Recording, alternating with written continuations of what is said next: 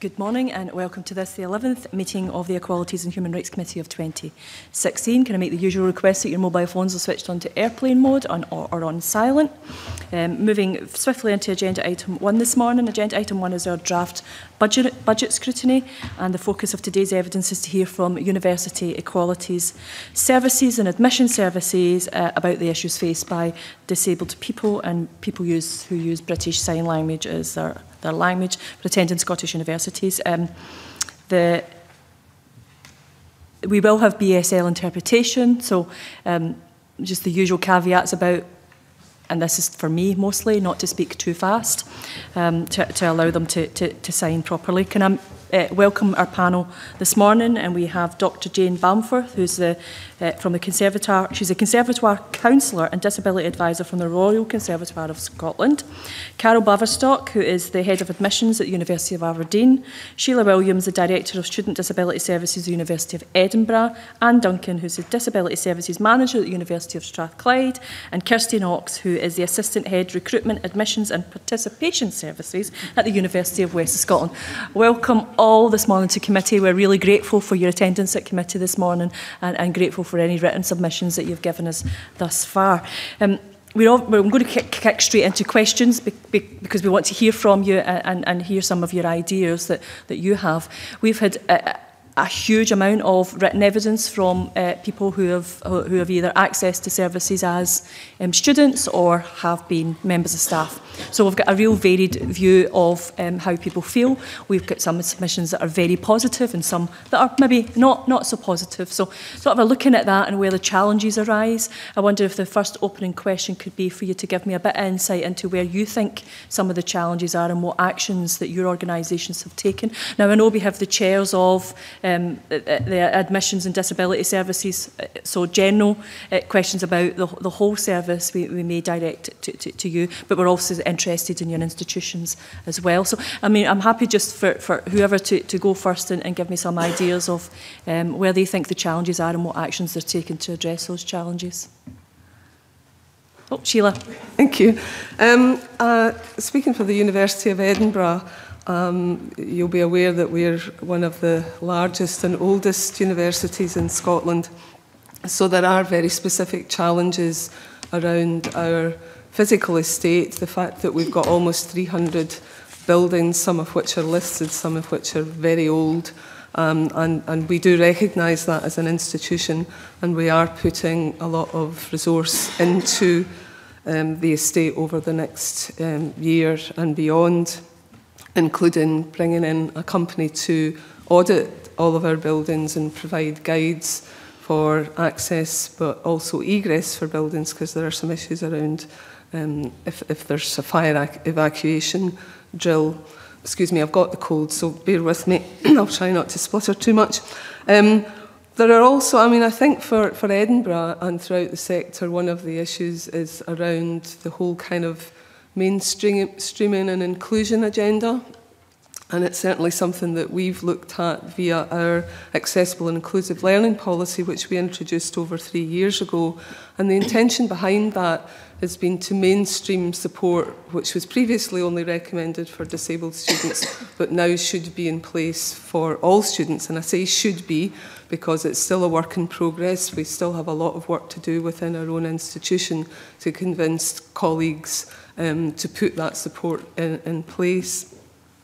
And I would be lying if I said it wasn't a constant challenge to get adjustments that certainly the University of Edinburgh Student Disability Service recommends for individual students, that we need to get these put in place out in the schools. As I said, it's a very, very large institution. We've got 22 separate schools with different practices and different approaches, so we need to look at that. And the university actually is currently has a major disability review ongoing, which will report in February next year, which is looking at all of these issues. I would also say that in addition to the challenges, at least at Edinburgh, they have recognised that the challenges exist, and the spend on student disability service has actually doubled over the last 5 to 6 years. So that's been a real positive, that the institution has recognised that the numbers of students are growing, the numbers of complex issues around student support have grown, and the finance has been there to back up that growth. Has that proven itself through more students coming to Edinburgh and less students dropping out because of challenges with a disability? Have you got those? We've certainly seen more and more students. We have almost 3,500 students at the latest count for last academic year who disclosed a disability. And that's both the sheer numbers and the proportion of the student cohort have just increased year on year on year. So it's not just that there are more students coming to the university, but the proportion of disabled students has grown, as I say, year on year, and shows no signs of slowing up, which is good, yeah. Yeah, excellent. Some of the other institutions, if you... Jane?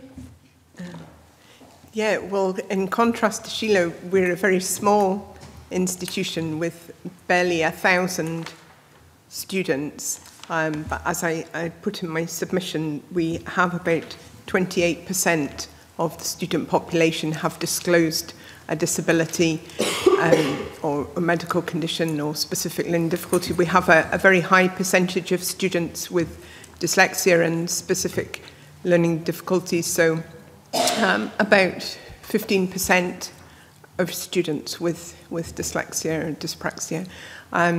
The numbers have grown hugely. Since I started in post in 1998, there were about 10 students who disclosed a disability, and last year there were 293.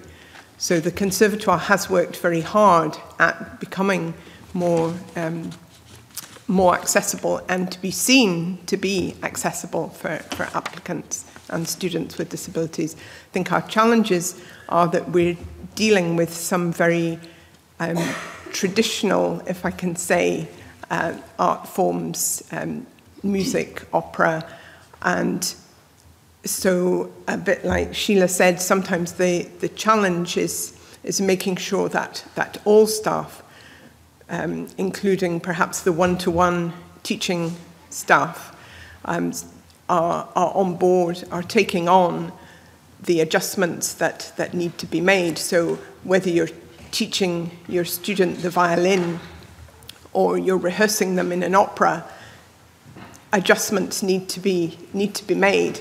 And sometimes, just because of the perhaps traditional nature of those art forms, the idea of adjustments doesn't always come easily. Okay. Sheila. Sorry, I was just going to go round the table and allow everyone to have their say. Anne. Yeah, at the University of Strathclyde, some of our issues do reflect the issues that Sheila has communicated in relation to Edinburgh.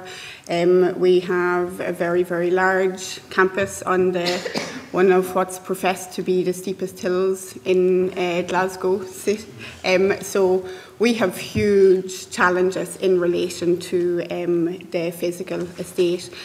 That has been addressed through estate redevelopment. All our new buildings, we're making sure they're as accessible as is humanly possible. So there is the challenges of the physical estate. I think we're also experiencing growing numbers. Since I've been at Strathclyde 6 years ago, in the past 6 years, we have gone from 1,200 students to over 1,600 students with disabilities. What we're also finding is the categories of disabilities are changing. There's been an increase in mental health disclosure, which reflects, I know it's reflective of the sector as a whole. And we've also had a significant increase in the number of students presenting with autistic spectrum disorders.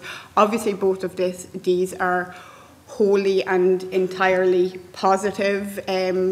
And we see it, it's great that people and students are choosing to disclose, and, it suggests that there is less stigma associated with mental health disclosure. However, what we are finding is some of these conditions are probably conditions that staff across the university feel less equipped to support. It's not for our academic colleagues. It's not often seen as easy to support some of these students because of the nature of their conditions. Their conditions can be fluctuating, they can be intermittent.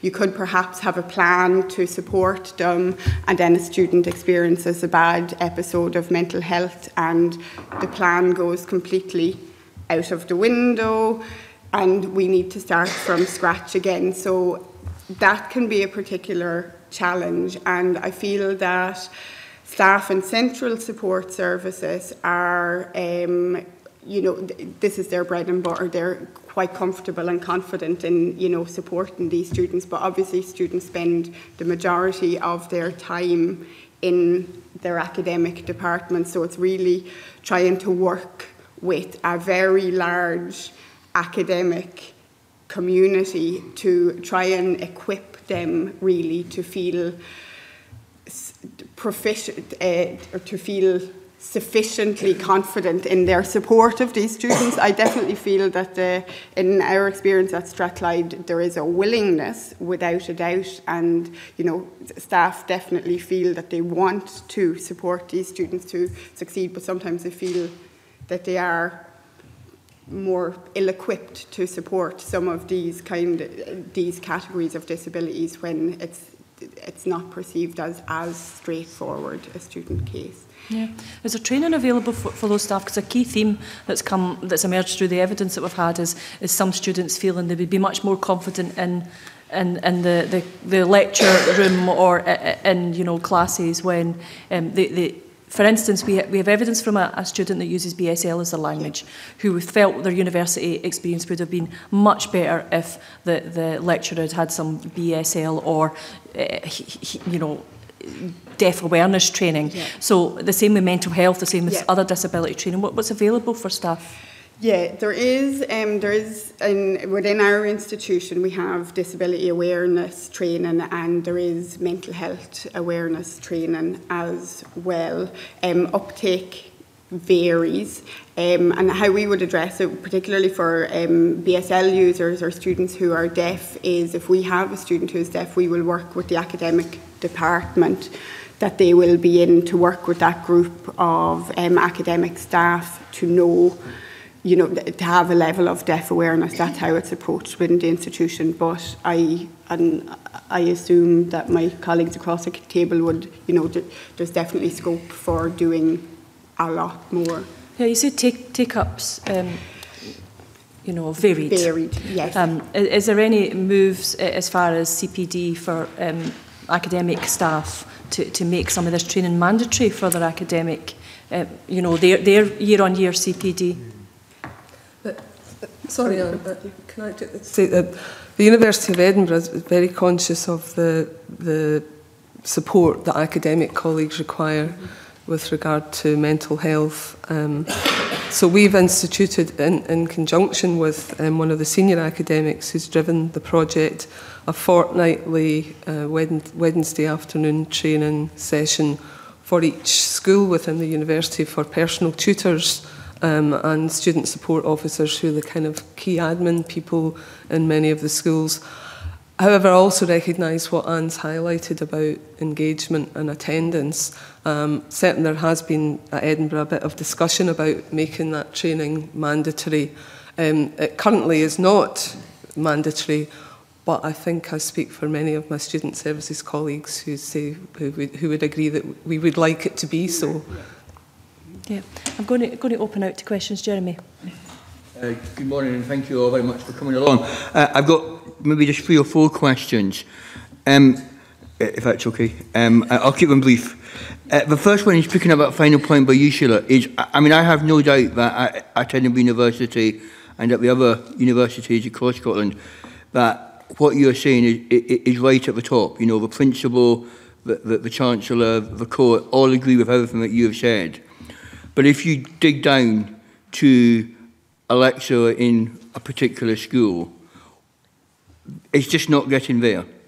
And there's something missing, I think, between your department and, if I can say, the average lecturer at any university. And how do we bridge that gap? Because it's all very well having policies and bits of paper, but if it's making no difference to the average student's experience, then frankly, we're wasting our time.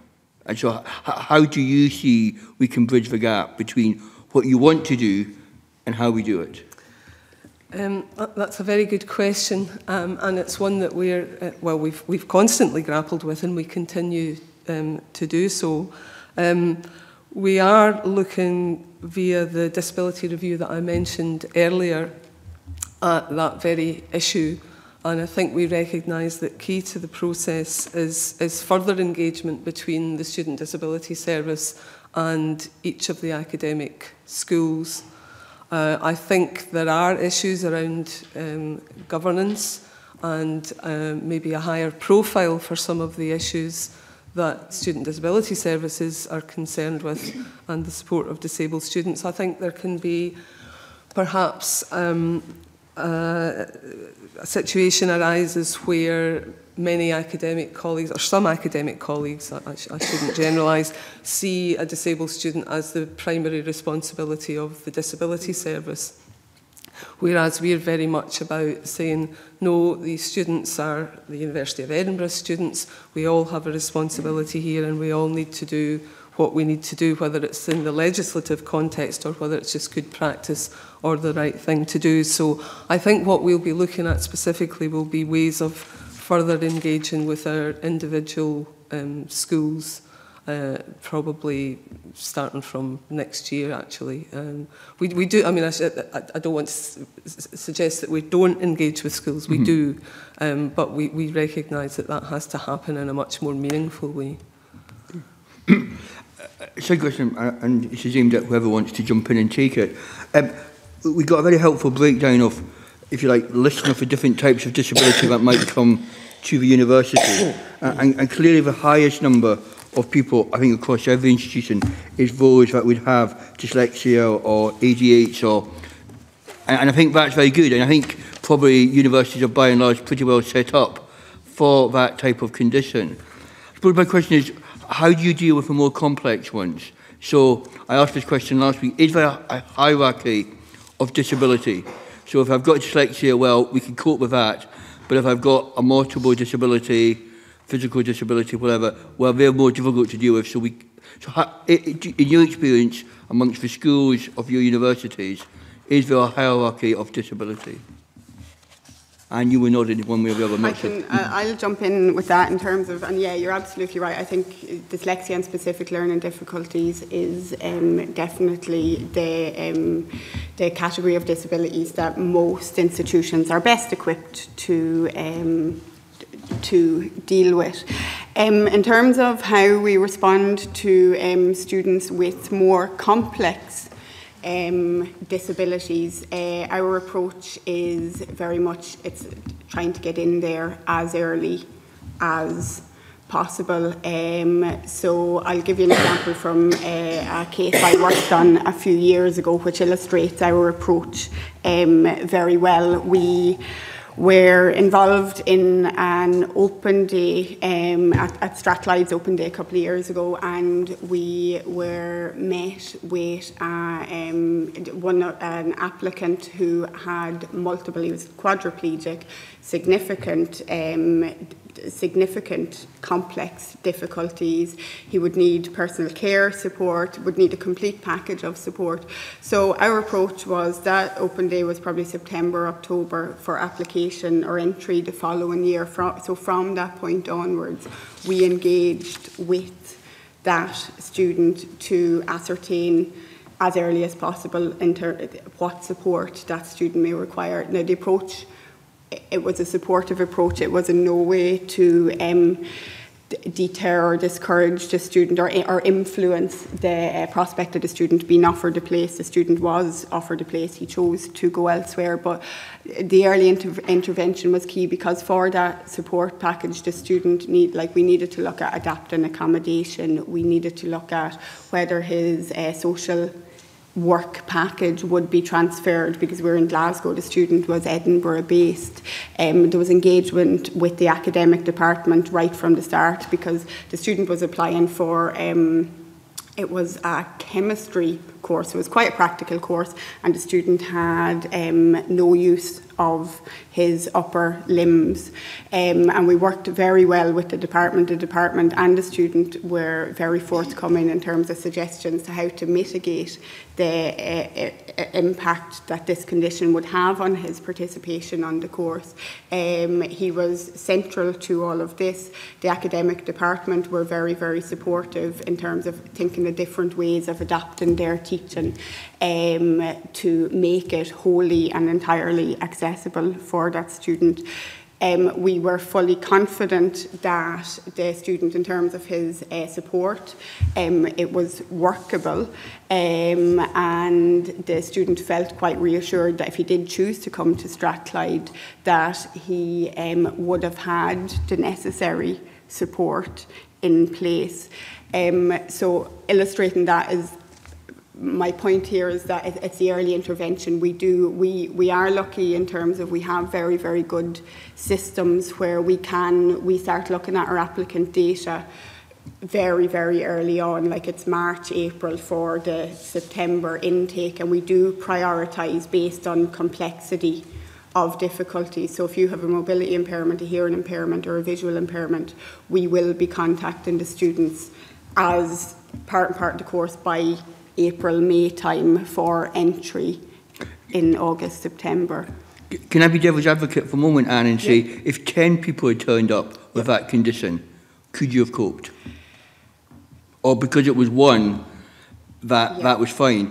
I think it's a very fair question. I'm not trying to accuse you of not, but I think, what is the level that you can cope with? Yeah, I would agree that if 10 applicants came with that level of complexity, like that was, students with that kind of support package, we wouldn't be presented with one every year. But if we were to be met with that in the multiples of 10, we would really, really struggle. Okay. Yeah, I think so. Just two very quick questions, and I will be quiet, I promise. Can I ask about coursework and when people are actually at the university?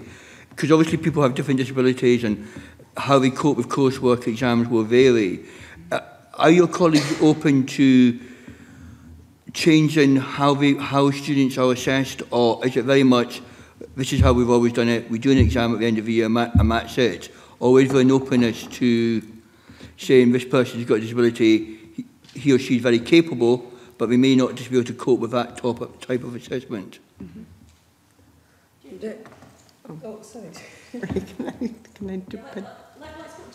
Because this will be quite interesting in as far as the different types of assessments that you would do as compared to maybe the other ones. Yes, so we offer a wide range of adjustments to assessments.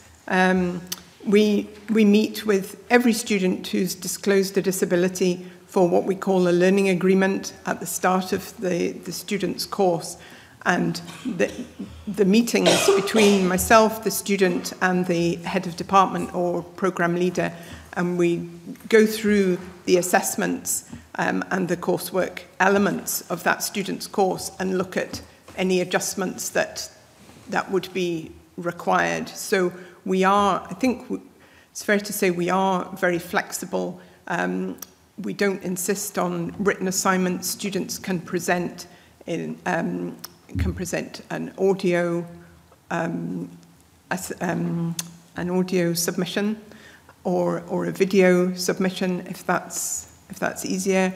Students can specify if there's a particular time of day that suits them better for a performance, which is very helpful for students with mental health conditions or medical conditions. And if a student is struggling, we can provide a bespoke assessment calendar, so we can push assessments sort of out of the set assessment diets for students. And so, yeah, I think we are flexible and open to looking at other ways. If a student, for example, from the performing point of view, we have accepted recordings. If a student finds it too nerve-wracking or mentally not possible to perform in the hall, then we will accept a recording as a performance assessment. We are always open to flexible assessments, I would say. Yes, at the University of Edinburgh there are a number of imaginative and flexible approaches which have been implemented in the past. I suppose because we operate in a more traditional academic sphere, there are different courses. There's a variety and perhaps an inconsistency of approach, and it may depend on the subject area, it may depend on how things have been done for the last 30 years, for instance. But yes, we can, on occasion, our academic colleagues will set an essay instead of an exam in some subject areas, and slightly different from Jane because it's a different context, but we will look at different ways of doing things. But it's also true to say that I think we are still fairly wedded to exams, and a number of students will get things like extra time or be able to sit their exams in a smaller room or a room on their own. So we'll be as supportive as we can, and sometimes certain supports are easier to recommend and be put in place than others. I suppose just my final question is in regard to, I think it's all very positive what you're hearing. There will be some students who simply won't be able to presumably accommodate. When I was at Edinburgh, which was, I appreciate, back in the dark ages, the school I was at was just, if you were in a wheelchair, it just wasn't able to get in by a wheelchair. When you assess someone and you find you cannot meet their needs, where do you signpost them onto? Or how would you deal with an individual who, for whatever reason, because of their disability, you simply couldn't accommodate them? What support do you give them, and what signposting? To be honest, that's never occurred in my time there, or not to my knowledge within the disability service. And that's not to deny that there are challenges, particularly for wheelchair users. I suppose referring back to your earlier point about hierarchy of disability, I don't think there's a hierarchy, but I think some of the issues that we deal with on a societal level are actually mirrored in higher education, and some of them are perhaps more complex because of the subject nature of the issues that are being taught. But to get back to the physical access issue, what we will do is, if a building isn't accessible, we'll recommend that the classes are held in a different building. So that can be quite a significant disruption on occasion for certain classes. Or we can look at broadcasting remotely. So there's a whole range of things that we would look at. I'd hate to think that we would be turning somebody away on that basis, whilst also recognising that Edinburgh's physical estate is less than ideal. Carol, with your admissions hat on and your general overview of admissions across, being the chair, that's right. Yeah. Is that something from an admissions point of view where, Jeremy's issue that he's raised here around access? Yes.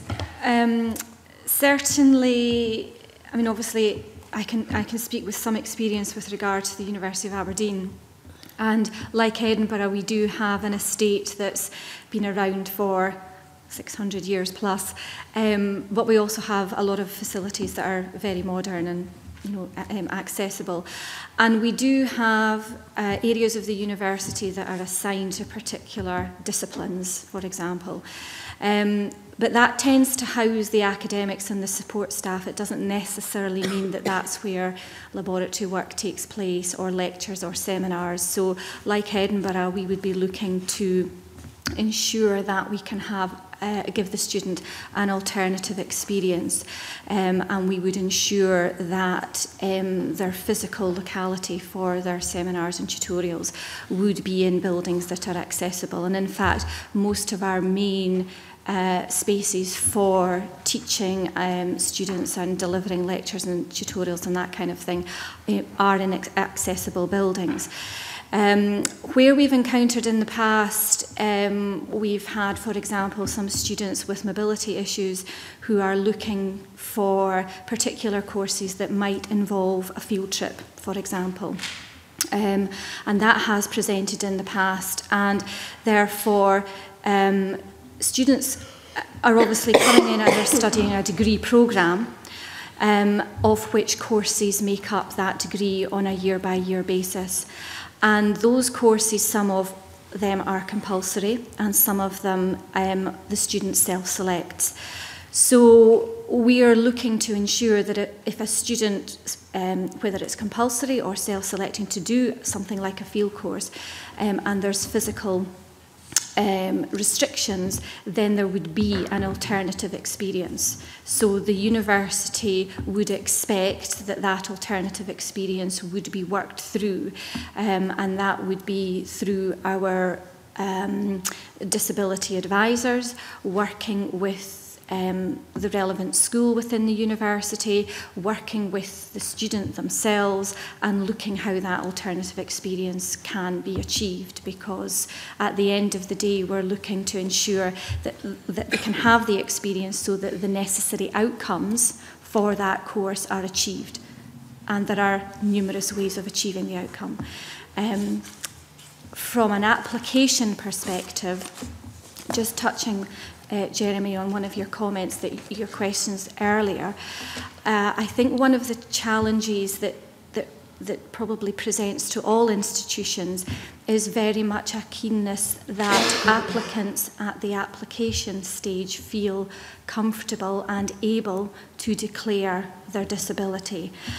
And for students who are presenting perhaps with complex disabilities or multiple disabilities, there's a general understanding that they are normally presented in the application process. So we are encouraging early disclosure because we are looking to work with the applicant at an early stage to ensure that we can make the required adjustments and give support as appropriate and engage with the applicant and their wider family as appropriate.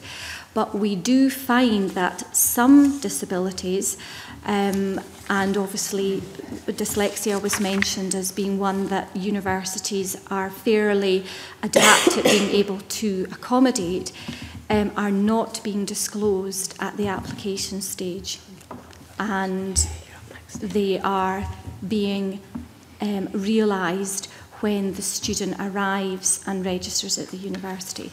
Now, obviously, the universities work to ensure that the adjustments, appropriate adjustments are made, but perhaps the applicant has not had the best experience that they might have had in the lead up to university entry, because we've not been able to give them the support that we could have given.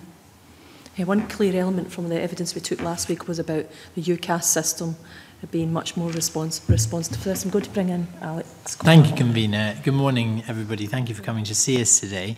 I've got two questions, the first of which really stems from your comments just now, Carol, and it's great to have you here because Aberdeen is my alma mater, and I was president of the SRC just at the turn of the millennium, actually, a long time ago now, but I sat on the university court, and there was a big discussion at that time about not so much about access, but about retention and attrition, and I just wondered if you could offer some comments about what mechanisms, if any, you employ to keep students in post once we've got them there, particularly if they're affected by disability, so that, everybody, every university has people who drop out, and that's just part of university life.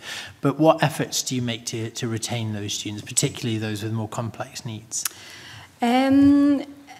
Yes, I mean, retention is a keen topic amongst all universities. There's a lot of involvement and effort goes on to ensure that the student arrives and registers, and you want that experience to be a very positive one for the students. We're certainly have quite an initiative and drive within the university from our university principal across all of our schools in the university to look at retention. There is no one particular aspect of relating to students that links or is the cause of not being able to keep students at the university. And we are looking very much at bringing together lots of different aspects of the university, looking to what is given to students before they arrive and register at the university. Because yes, we give lots of information. We have websites, we have prospectuses, and they will come along to visit days and applicant days. But it's very much, it's a different landscape university.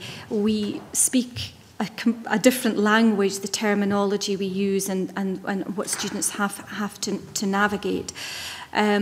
So we're looking at lots of different initiatives. I can't give specifics, but I'm aware the university is looking at lots of different initiatives to ensure that students feel that they're able to stay with their studies, and also to ensure that if they have queries and questions, issues, problems, that they have the relevant signposts to ensure that they can access those services. So it's about giving multiple pieces of information at multiple points, and not just a single, well, this is your handbook and you can find all the answers available.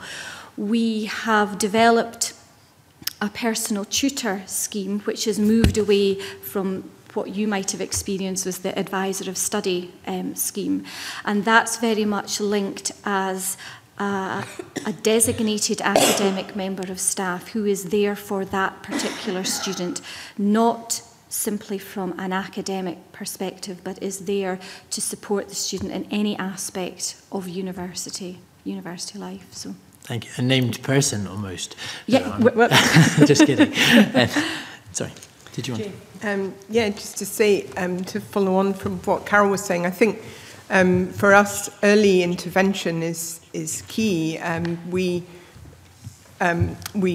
track students' absences, and if a student has more than a certain number of absences, then they are asked to come along for what's called an investigatory meeting, just to see if there are things that are not going well, if more support needs to be put in place, if the support that's been provided isn't working.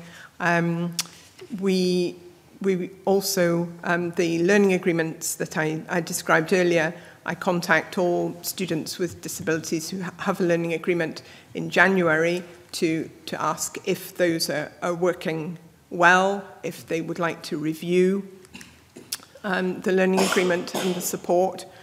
And then in February, we have Progress Committee, which I sit on, where all students, the progress of all students through their course is looked at. And any student who is not doing well, again, if they have a learning agreement, that's checked, that's noted. The student will then be contacted and invited to a review of the learning agreement and support. And then at the end of the year, we have our Special Circumstances Board, which happens just before the exam board. And again, all students with disabilities are looked at, and any student who is not doing well, again, the learning agreement and support is checked, and any issues are noted. So we do, and because the numbers are small, obviously I realise that this is perhaps a luxury that we have, but we are able to personally sort of track every student. Thank you. My second question speaks to the student experience. We were reminded last week very eloquently that actually, lectures only fulfill, in my case, if you're an arts graduate, sometimes only 9 hours a week are devoted to lectures. And whilst the university may be very good at providing adaptations, interpreters if it's a BSL situation, or any other kind of mitigating support to students with disabilities, that those 9 hours really are actually very much a small part of that student experience. And when they talk about the sort of wider university life, including societies and club nights and the range and myriad of opportunities and experiences for students to have, that it's at that point which many students are left out. And in fact, the reflection was quite stark from the panel last week that Scotland doesn't have an institution within it that really ticks all those boxes. There are institutions in the rest of the UK which manage to bridge that gap, but actually it's in that wider student experience element that we are potentially failing. And I just wondered if the panel could give us their reflections on that view.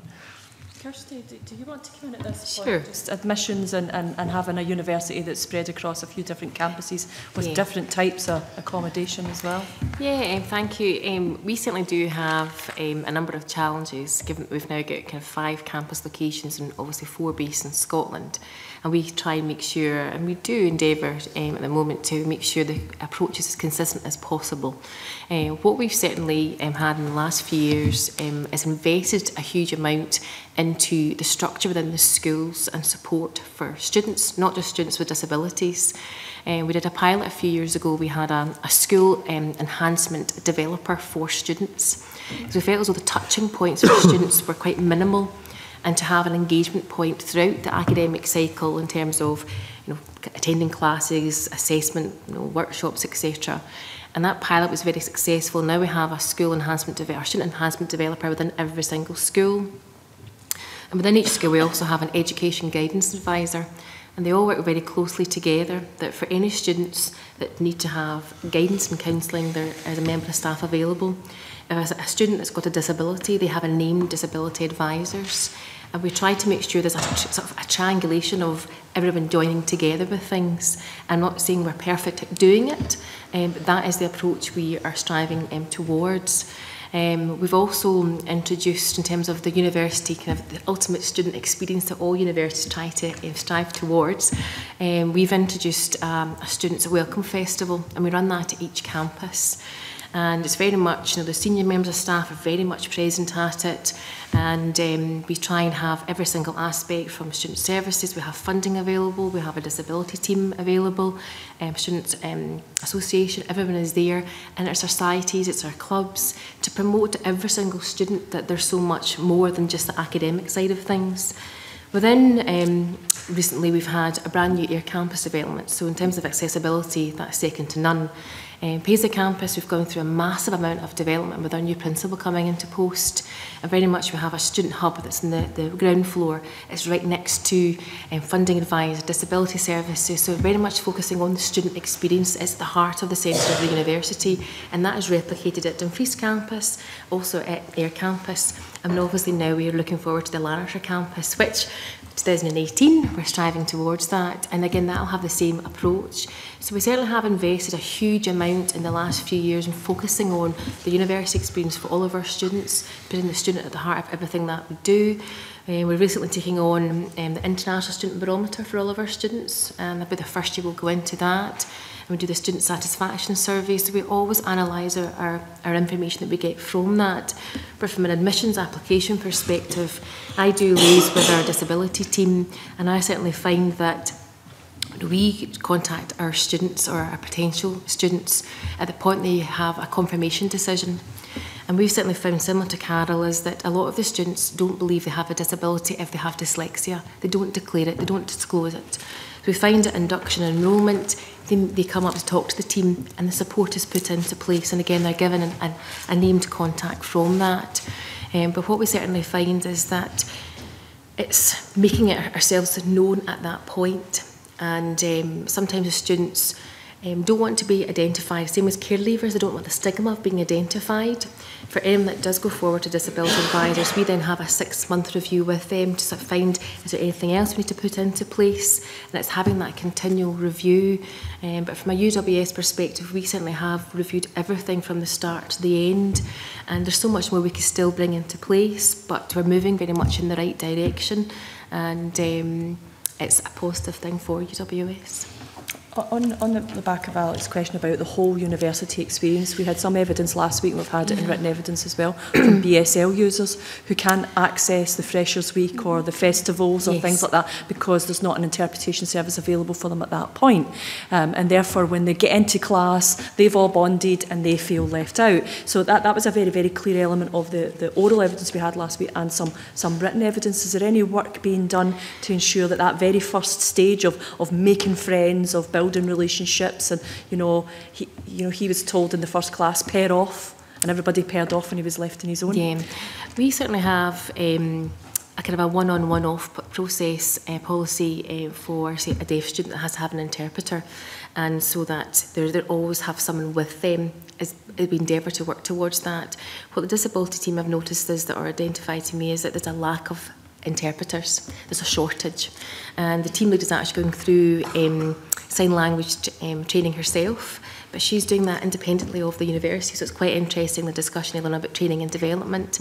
I also asked how many members of staff within the university, within student services, had disability, and we have one member of staff just now that is blind, but we don't have any deaf members of staff. But yes, we try to make sure that the student experience is replicated. I'm not saying it's perfect, but we do try to make sure that there's situations put into place that they are engaging with the rest of the student body. Yeah, thank you. I think just if I could come in as a bookend on that, one of the things I was really struck by was that when I asked if there was an example of an institution in the British Isles or further afield which got this right, the one that came back to us was Preston, and part of that was because they reached a critical mass where, because students with hearing loss recognised that it was a good university to go to in terms of wider provision, more and more deaf students sort of gravitated towards Preston, which added to a virtuous cycle of investment in resources for it, so that it almost sort of built itself, as it were. Definitely. I think, my role's expanded in the last few months to take on all of sort of recruitment admissions and participation, not all of it. I've got a head of department, but for me, I'm now asking questions in terms of applicant information sessions, open days, what extra support do we need to put into place to highlight the support services that we have for these students that are coming onto the university, and not just the Paisley campus, but every single campus that we have in the university. So it's for me, it's a really exciting time to take things forward at the university. Okay. I'm going to move on. Mary. Thank you, and good morning, everyone. A lot of what I wanted to ask has already been covered. But can I ask the panel about the application process itself? Because I was quite struck by the submission, and I think it's from Edinburgh University, when you say that you're not aware of any issues that should be drawn to our attention. And then you go on to talk about reasonable adjustments. And I have to say I was quite disturbed by the use of the word permitted. Someone was permitted to submit an application. But can I ask the panel in general, what work has been done to ensure that the application process is easy and accessible to everyone?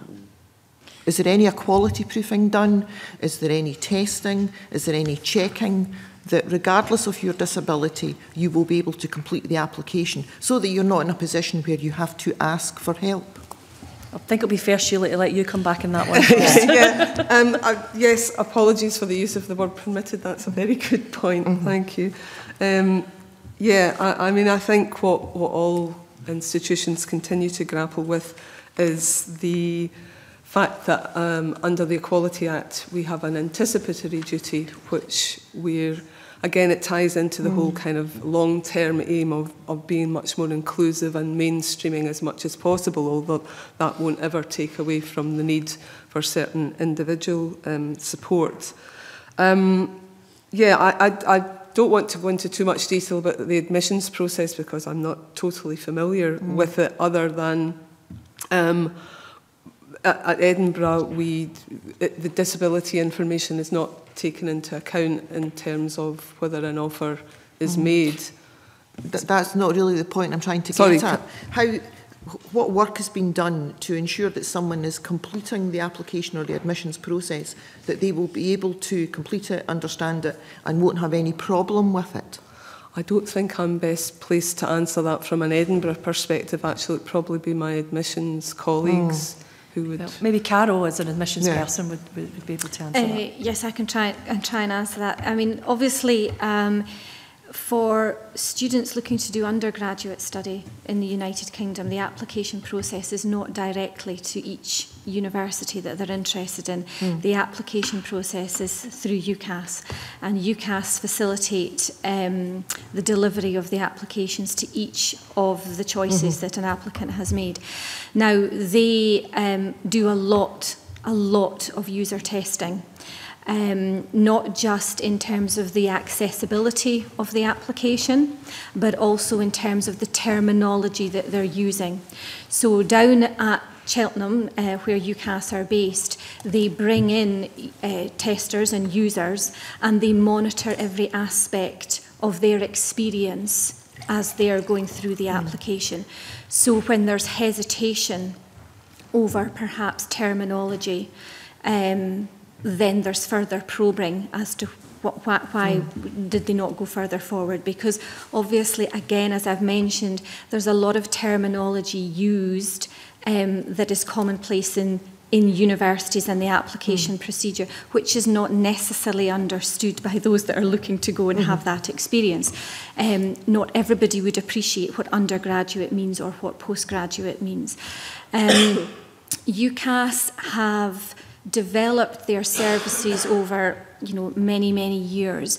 They've moved away from a paper submission, and by and large everything is online. They are further enhancing their products, moving to more of a digital process, and they are engaging as wide as possible with their different stakeholders. So obviously applicants are key to their business, as are schools and colleges, as are advisors, as are universities and colleges. So as they're developing their services, at the moment they have finished developing services for postgraduate study, and they are currently developing services in terms of being able to find out about information about universities and what the course involves and everything, but also their undergraduate application services. So that involves engaging with the wider groups and getting feedback. So they're building and listening, taking feedback, adjusting, modifying. So it's not a case of, we've developed a product, we think it's great, please use it. It's very much engaging with those that are going to be using it, both at the front end and at the back end, to try and ensure that it's doing its job. Okay, that's very reassuring. Does anyone else want to comment? Add in terms of the engagement that UCAS has with the universities. I am part of the UCAS Undergraduate Advisory Group, and I sit on that committee with the Head of Admissions for Edinburgh, and we then feed into, we have Scottish Universities, what is our group called? Universities Admissions Practitioners Group. Thank you. And so Ian and I then feedback that information to the group to sort of see what the developments are for UCAS. UCAS are also having at the moment, because they're doing so many developments on their products, they have webinars it's each Wednesday morning, I think every fortnight, and we can all participate, and then we can view the sessions afterwards. So again, as Carol says, it's not just UCAS devising a product and running with it. They do trying to engage with us, and they bring in student testers. So again, as a sector, we're very lucky that we do have very much a voice in how the products are moving forward. Okay, thanks for that. And I've just got one very brief question. And I can't remember if it was either Sheila or Anne spoke about awareness training. And I wonder if you could perhaps give me a bit more information as to how in-depth that awareness training is. It was myself. Well, we've a range of training initiatives for disability awareness within the university, and they vary from short 2-hour workshops to there is a more in-depth programme called Developing an Inclusive Curriculum, which is an accredited module which academics undertake, and they are certificated at the end of it, and it involves participation. It's 4 half-day sessions, and they have to complete support and coursework for that. So it goes into quite a lot of detail on the development of inclusive teaching practice within the university. So it varies from the generic basic to the much more in-depth. And I would say as well, the mental health awareness training as well, it varies from short one-off workshops to more detailed. We've had more training facilitated recently, the Scottish Mental Health First Aid training that's been delivered within the university as well. So there's both kind of light brush and the more detailed, more content available. So there's a range. And does it give information on dealing with physical disabilities? Does it cover every type of disability? Yes, particularly the disability awareness sessions would be focused very much on the different, looking at our student population and considering the barriers to participation that this student group would face and what we as an institution need to do.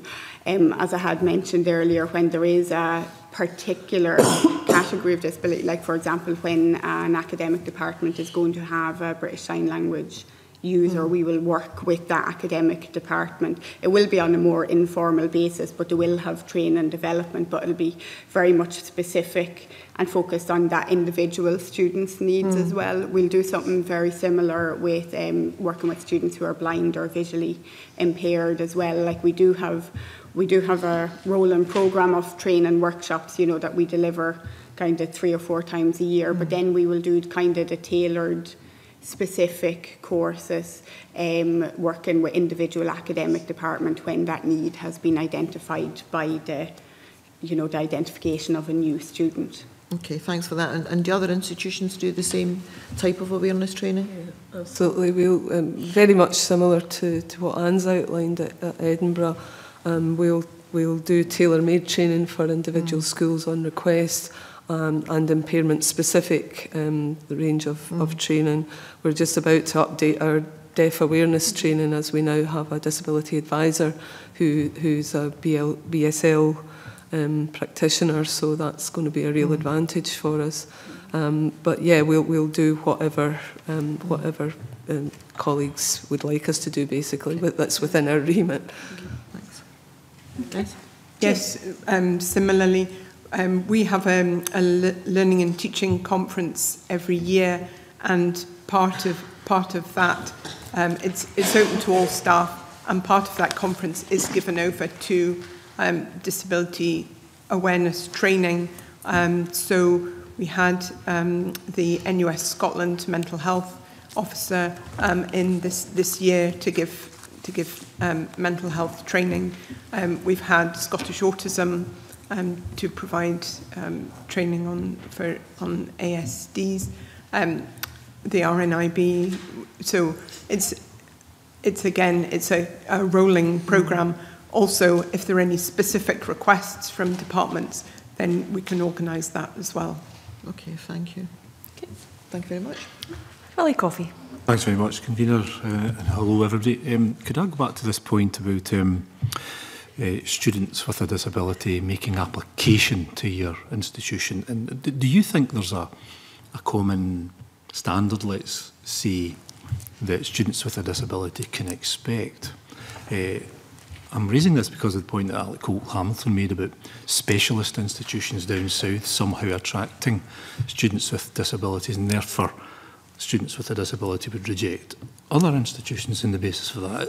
Is it like that in Scotland, or is there a common level of service across all the colleges and universities that students could feel comfortable in applying to each and every one of you? I think that falls to you, Carol. In terms of a publicised common approach, there probably isn't one as such. However, those working in admissions and admissions practitioners and those responsible for making decisions are very much looking to ensure for all applicants that there's fair practice. So there's a code of practice to ensure that essentially applications that are received and are received on time via UCAS are all treated equally, are all given the same consideration. And I think you'll find most universities, yes, we are working within constraints, but by and large, we are looking to see how can we make an offer of admission to the applicant that we're looking at. And certainly at Aberdeen, our academic admission selectors work very hard to do that. Admissions setups within each university are not the same. So at Aberdeen, we have what we would call centralised admissions, and we have dedicated academic members of staff who are experienced and qualified to be looking at applications across a broad area. So we admit to the degree of MA, the degree of BSc, and whilst the applicant is applying for a particular subject within those areas, we have consistency applied regardless of whether it's anthropology MA or sociology MA. We generally will look to ensure that we can make an offer of admission. So if the candidate is presenting through the Scottish education system, lots of applicants may well have achieved their university qualifications at the end of S5. But obviously under Curriculum for Excellence, we're looking across the S4 to S6 experience. So those who meet what we would present as our minimum entry requirements, you would not be asking any more further qualifications from them. Those that haven't met or haven't quite met, the selectors, and again I think most universities will be the same, are looking to see, well, they're not quite there, can they get there? And if they can't get there, is there an explanation? So disability might be one aspect, but there's lots of other aspects of contextual data. So adjustments may well be made in the offer making. So for example, you know, the disability or the circumstances of the student and their achievements to date may well be quite significant, may well not be quite what we're looking for, but in their application, their achievement is quite significant, and that is demonstrating an ability for further success. So adjusted offer making may well go on after that, you know, to take account for the information that it is presented. Generally, we'll use the information in the application to allow us to make that decision. So we are reliant on the personal statement, and we're also reliant on the information that's provided in the reference. And you'll find that universities will possibly have different approaches as to how they use that information. Look, thanks for that. I wonder, before anybody else answers that, could I just clarify what I really mean by this? Supposing I'm a student with a disability applying or thinking about applying to U5, right? How do I get an impression about the support that you each offer me before I even begin the journey of trying? I mean, all these support services are great, but it's kind of after the event, isn't it? It's about making the choice to either go to one of your institutions because for me it seems the best one and there's a great level of support. How do you offer that at the outset to students with disability? One thing, I was involved in a meeting yesterday with our transition advisors, and they work with our college partners on the move for HNC and HND students coming into the university. And what we're going to arrange, I think, for May next year is having a college awareness session. We have a student recruitment team that engage with secondary schools and go out and do school talks, but it's more the provision of our academic portfolio. So again, I will be looking at the extra side of things as well. But in terms of the transition day we're going to have for May, it will have, because the college advisors want to know about our admissions processes, how we look at the applications, they want to know what's available on campus. So again, it will be student services, it will be funding, it will be disabilities. And by having those sessions, we're then going to be having that kind of May, but then we're going to have college sessions for students. We're looking for October. We recently had a set of them last month, but we felt as though they were quite late in the calendar, so bring them in for October. So we feel as though we're working with the colleges to let them know what services we have available, and we're going to do that next year and look at sort of Paisley and Ayr and invite all our college partners, and then once Lanarkshire's up and running, we'll have things at Lanarkshire as well. But for me, that's a development in the right direction. But my opinion is that there's not a lot of integration between the schools, colleges and universities, because if a student's at a college just now and has their support in place, the expectation might well be, will automatically be at the university when I turn up in day one, and I don't think there's a free flow of information that passes forward, and I think that would need to be looked at.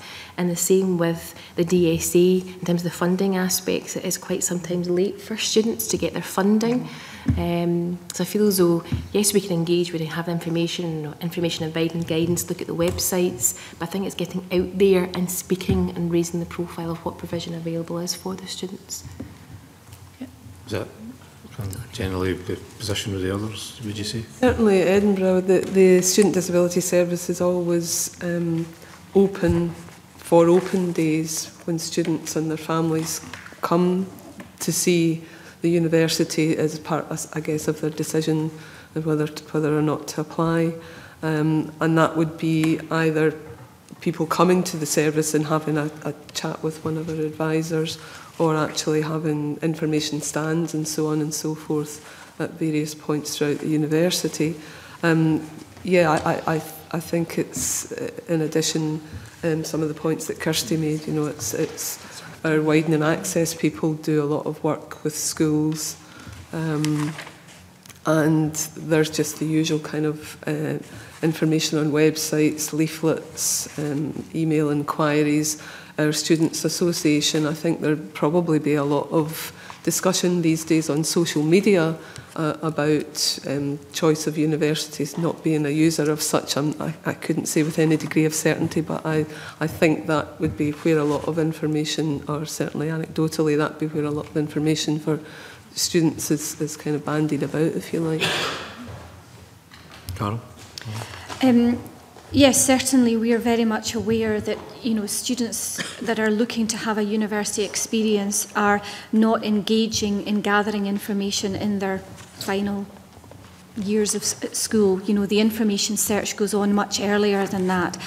And we've certainly at Aberdeen, we've invested very recently in trying to make the information we have on our website more accessible, and enable those visiting our website to have multiple ways of communicating and engaging with us, so that we'll have real live chats, we're kind of available to talk to potential students, asking inquiries. We're trying to manage and navigate their journey well before that they're applicants, and ensure that they have a mechanism to find out the detailed information that they might require. So like the other universities, we're keen to ensure that when students visit us on campus, whether that's an individual personalised visit or through open days, applicant days, or articulation arrangements with progression from college, that our full range of services are made available to our visitors, so that they can access them whilst they visit our campus, or they can make appointments to access them when they come and visit. But the choice is theirs. Okay. Have time for one more question? Quickly, yeah. It's about personal statements, and some of your submissions refer to these. I suppose this question is a general question and not specifically about disability. Do each of your institutions use personal statements in the admissions process? And how can students and their families be sure that that's being objectively treated?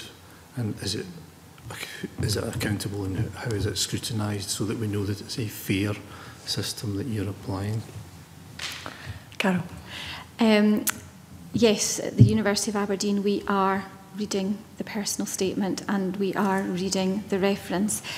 It's really the only opportunity that an applicant has to tell us their story, and they may not use other aspects of the application to give information. They may use the personal statement instead of answering other questions.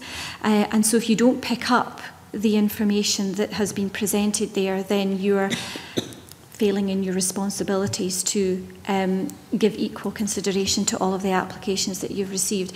The personal statement, we are aware, is something that causes quite a lot of anxiety amongst all applicants. Because they are aware that universities will use them in different ways. And most universities will have statements either on their web pages, in their prospectus, and also on UCAS that will explain how those personal statements are used.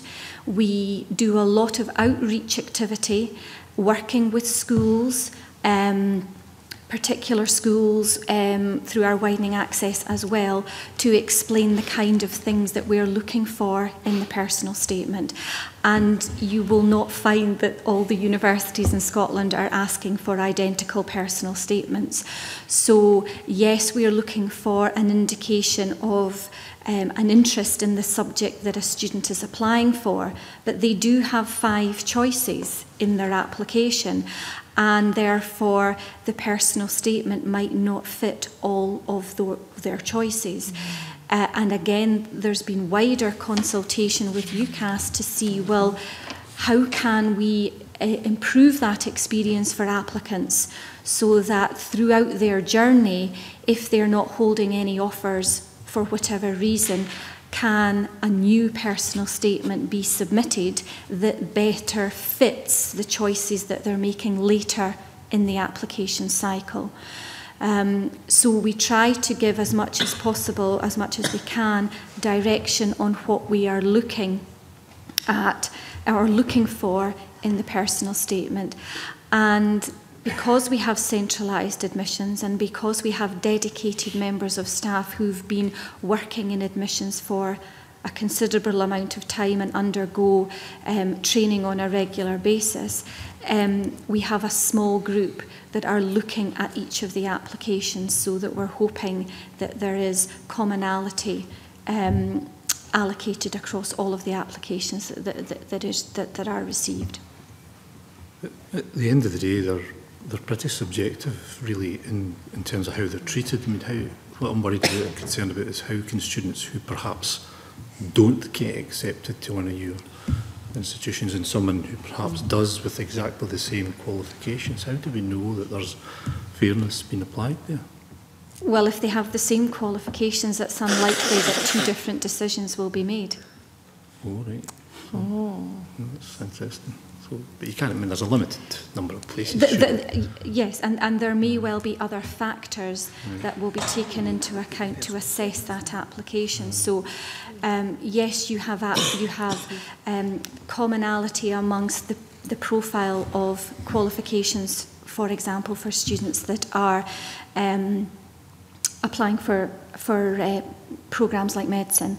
But there are other factors in the admissions process that are taken into account, not just the personal statement and not just the reference. So there's other factors taken into account, such as the interview process, that helps to present the full picture with regards to that with the applicants. Could I just press on that? In responding to a student who has perhaps been turned down for something like medicine, it's simply a letter back saying, sorry, you didn't get in. There's no detailed explanation of here's how we looked at your personal statement, here's what we scored and positive and so on. It's simply a letter that comes back saying, sorry.